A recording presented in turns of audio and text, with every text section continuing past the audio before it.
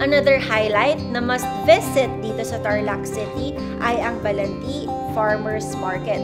Ang barangay ng Balanti dito sa Tarlac City ay kilalang vegetable basket dahil sa mga fresh farm produce nito. Good morning everyone! It's a beautiful day here in Tarlac City. Andito tayo ngayon sa Balanti Farmers Market at kasama natin si Tita Myra. Hello! Para samahan tayo libutin ang iba't ibang stalls na makikita natin dito. Tara na, samahan nyo kami. The Balanti Farmers Market is a concept na nagsimula because of the pandemic. Of course, the first person we talked to was Mayora. Ate Christy was so very supportive of it. So, ang Balanti Farmers Market is our ROFAB, Riverside Organic Farmers Association of Balanti, way to get fair trade, for people to buy local and to buy fresh. The other one is you should to have an enjoyable experience. So ito, nakabili na ako. Ready na ako kumain mamaya for lunch. Ito na ang gagawin ni Chef na pizza. Matapos natin libutin ang mga fresh produce at ang mga halaman, andito naman po tayo sa mga ready-to-eat meal na talaga naman kanina ko pa gusto matikman.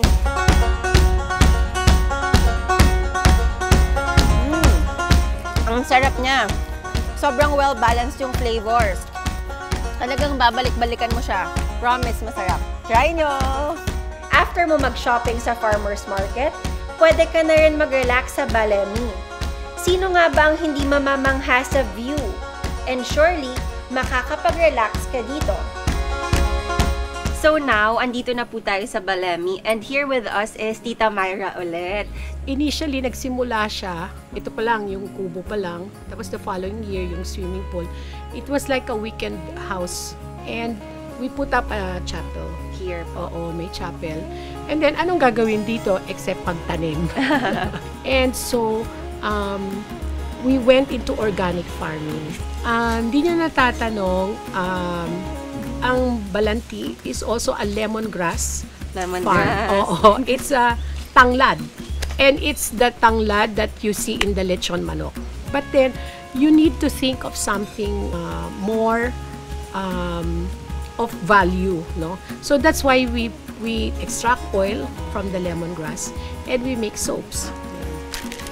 So it recently won an award as the best organic award, best organic product na non-food. Wow. Non-food siya. Ever since, ewan ko, it's something with the land, but yung ano namin, yung mais namin is well known. Malagkit siya, native, hindi siya imported, hindi siya Japanese or whatever. It's homegrown here in Balanti. Wow, talagang mapagmamalaki din po talaga. Madali na lang magpunta ng Tarlac ngayon. 2 hours via the expressway. Mas matagal pa yung time mo sa EDSA. Please come to Balemi. Your sea of trees, your peaceful haven is waiting for you.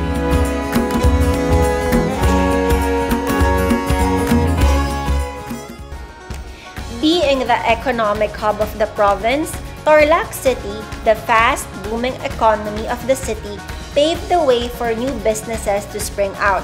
From shopping malls to agricultural industries and public parks and spaces, Tarlac City is indeed an up-and-coming economic powerhouse. So, if you are planning to visit Tarlac City, there are numerous hotels and inns na talaga namang pasok sa budget nyo.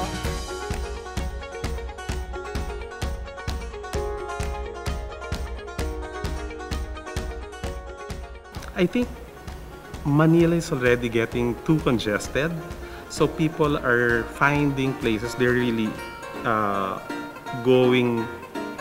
lumalabas na. They're moving away from Metro Manila. I guess it's also the traffic. Okay, but you see them. It started going south, but now I see it. They're moving towards the north.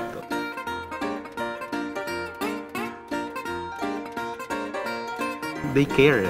Ganon yung mga tao dito ng mga Tarlacenyo. Yun ang feedback from our guests. That's why we get so much repeat customers. It's because of their experience here. Na parang bahay. Ganon na sa kanila. They stay here. Na they feel they're at home. For the family, for those the adventurous types, there's so much things here to do in Tarlac. So please visit. Try visiting Tarlac City.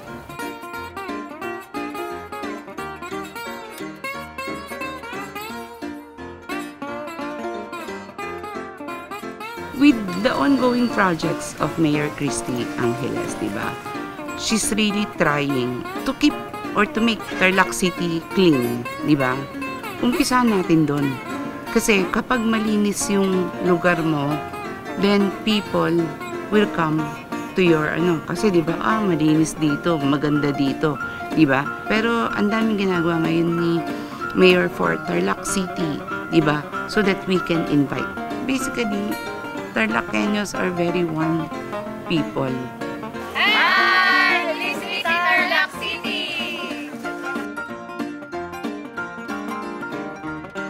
Marami sa atin dito kahit na alam mo hirap na.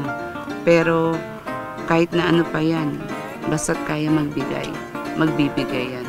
So, I believe, yun yung typical ng mga Filipinos eh. So, as Tarlaceños, as Filipinos, yun yung masasabi kong anybody na mag-visit sa Tarlac would find it, yung mga Tarlaceños na eto, masaya ako. Not only because maganda yung lugar, but because of the people.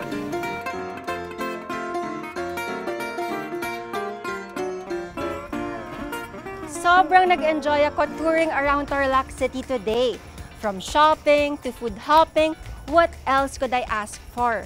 After a long day, we are now here at Westwood Farm and Cafe Isabela to have dinner.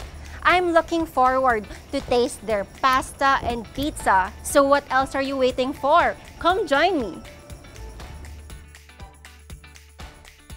If gusto nyo naman ng good food and fine dining, surely, pasada sa inyo ang Cafe Isabela. From mouth-watering steak to their appetizers, sigurado, perfect tong restaurant na to for everyone.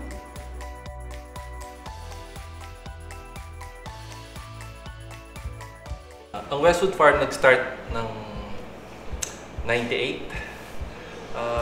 Hobby rin kasi sa landscaping, ganyan. Tapos yung mga visitors na pumupunta, nag-ano sila na mag-rent. Inaano kami mag-rent sa mga weddings, ganyan. Doon kami nag-start na magkaroon ng events place, mga ganyan. Tapos syempre, it follows na. Nandun na yung hotel. Sunod-sunod na talaga. Sunod-sunod na. Tapos, yun, yung Cafe Isabela. Bali ang Cafe Isabela, ang talagang specialty namin is yung rib-eye steak na talagang tapos ang paella, then yung osobuco, it's a French cuisine na simmered sa fresh tomatoes. Tapos meron kaming oriental noodles. Wow! And then yung spaghetti aglio olio. Favorite ko to. Kain na tayo? Okay.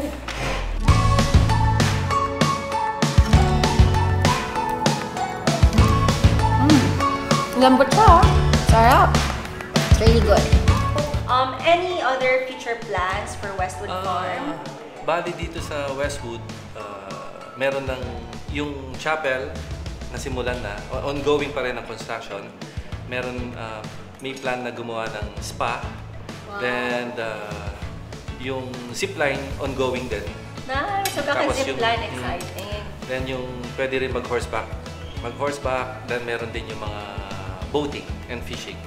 Yun yung mga bali ng Westwood Farm na coming soon. Wow! Ang dami pala ng magagawa dito sa Westwood Farm. Para one-stop na siya. One-stop shop na talaga, no? Nandun na lahat. So, ano pang hinihintay nyo? Ang dami talagang magagawa dito sa Westwood Farm.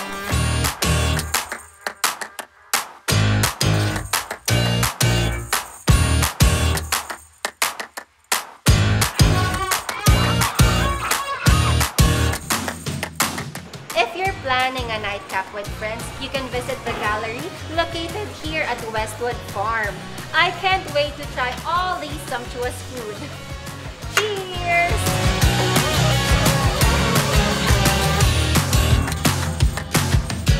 Wow! Nabusog talaga ako today sa dami nating napuntahan dito sa Tarlac City. Please. Thank you. Oh, it's already late. I think we need to take a rest now. Okay guys, so join me again tomorrow as we explore more about Tarlac City. Good night!